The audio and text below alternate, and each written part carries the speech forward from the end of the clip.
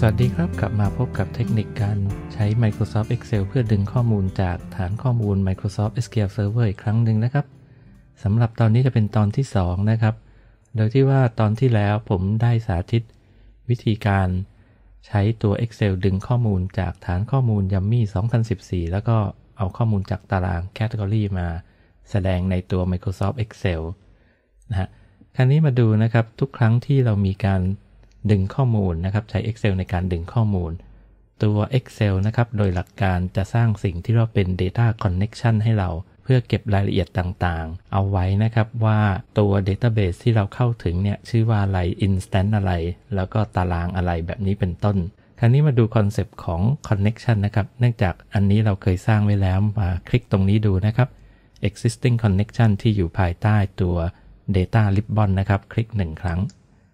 เราจะสังเกตตัวข้างล่างตรงนี้นะครับเขียนว่า connection files on this computer ก็คือไฟล์ที่สร้างนะครับจะอยู่ภายใต้โฟลเดอร์แบบนี้นะครับก็คืออยู่ภายใต้ my document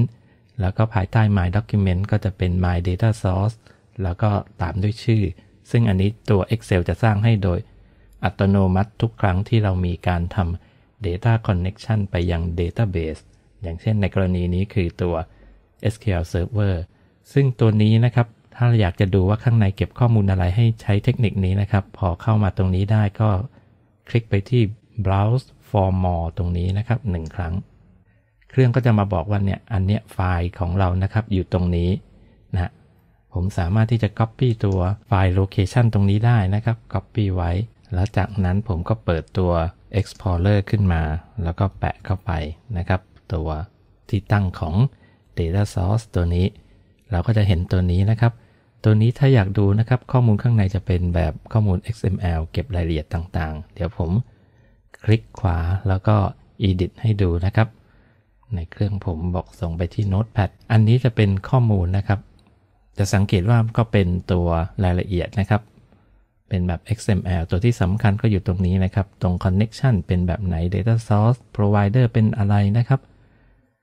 ตัว data source ตรงนี้นะฮะอันนี้ไปศึกษาดูได้แต่ว่าอันนี้คือแค่ต้องการบอกว่าทุกครั้งที่เราสร้างมันก็จะมีตัว connection เกิดขึ้นในลักษณะเช่นนี้นะฮะ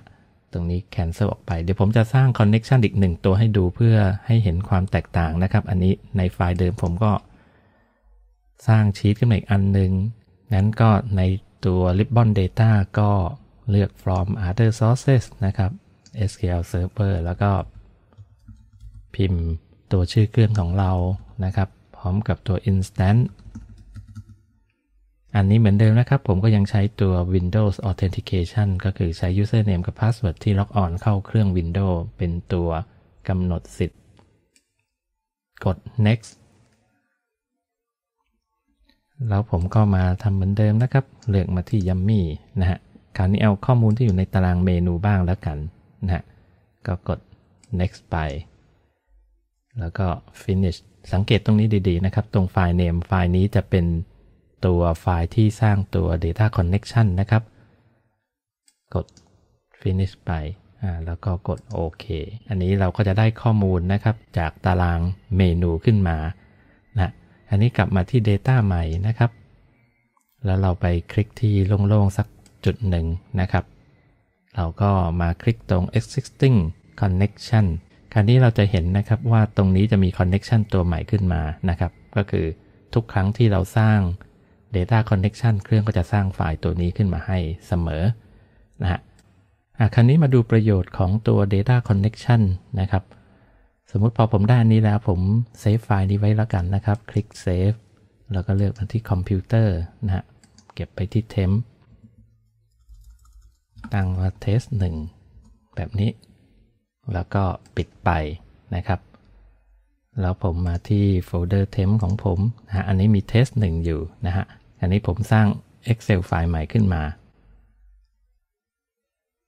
ภายใต้ Data Ribbon นะครับผมสามารถเลือก Existing Connection ได้เลยก็คือเอาตัว Connection ที่เคยสร้างไว้แล้วมาใช้งานนะครับแทนที่จะต้องกรอกข้อมูลทุกอย่างใหม่หมดเกี่ยวกับตัวเซิร์ฟเวอร์แล้วก็ตัว Database ที่ต้องการใช้รวมถึงตารางผมก็คลิกตรงนี้1ครั้ง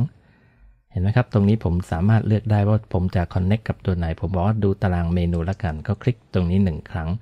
แล้ว open นะ จากนั้นก็เลือกนะครับตำแหน่งที่ต้องการสมมุติเอาที่ B3 แล้วกันก็คลิกตรงนี้แล้วกดโอเคนะครับเราก็จะได้ข้อมูลมาอยู่ในนี้นะอันนี้คือวิธีการทำงานภายในของตัว Microsoft Excel เพื่อใช้เชื่อมต่อกับ SQL Server นะครับนะครับคราวนี้มาดูนะครับอะไรจะเกิดขึ้นถ้าเราปิดไฟล์นี้ไปแล้วผมไปเลือกตัว test 1ที่เคยเซฟไว้ก่อนหน้ามาดูนะฮะอันนี้ผมปิดตัวนี้ไม่ต้องเซฟอันนี้คราวนี้ลองมาเปิดไฟล์ที่เราเคยสร้างตัว connection ไว้กับ SQL Server นะครับอย่างเช่นตัวนี้ก็คือ test 1ที่เซฟไว้ก่อนหน้าคลิก1ครั้ง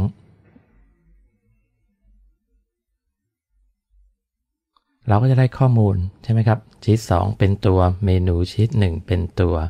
category นะครับนั้นโดยที่ข้อมูลพวกนี้ก็จะมีการลิงก์เชื่อมเข้ากับตัว SQL Server อยู่ดีนะฮะอย่างเช่นอันนี้นะครับ